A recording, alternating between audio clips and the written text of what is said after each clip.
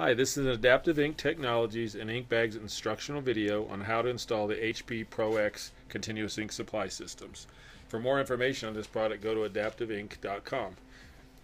In your kit, that when you receive it, you'll get a pre-primed, ready to install ink tray and cartridge assembly, a small button magnet that serves as a spacer on the door, a small plastic tubing clip, and the front bezel.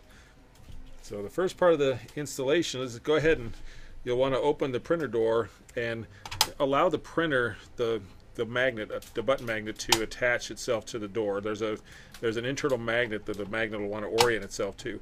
Then when you close the door, it transfers correctly to the inside of the magnet where it'll stay for the duration of the installation. The second part of the installation process is go ahead and pull off the backing film off the self-adhesive tape on the back of the clip, and place the clip right underneath the front edge of the tray, about a 1/10 inch back from the front of the printer, and just press it to the inside wall. And you can see where it's at right there, just below the output tray, about a 1/10 of an inch back from this little lip right here. After you're done with that, go ahead and pick up the tray and the cartridges. It's probably best to go ahead and slide the bladder assembly until it's just almost underneath the output tray, and then install the individual cartridges.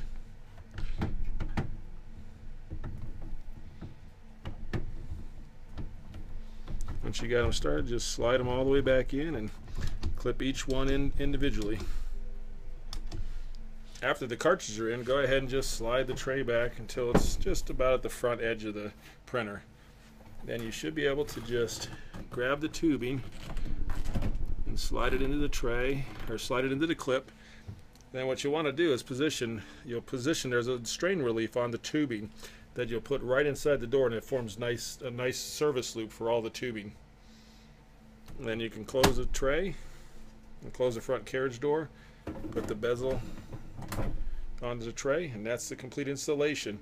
After the cartridges are installed, there should be a warning come up, and it'll say HP will provide some prompts. It'll say that they're used or depleted cartridges. Go ahead and just OK the status of those warnings, and then the printer comes ready and you're ready to start printing.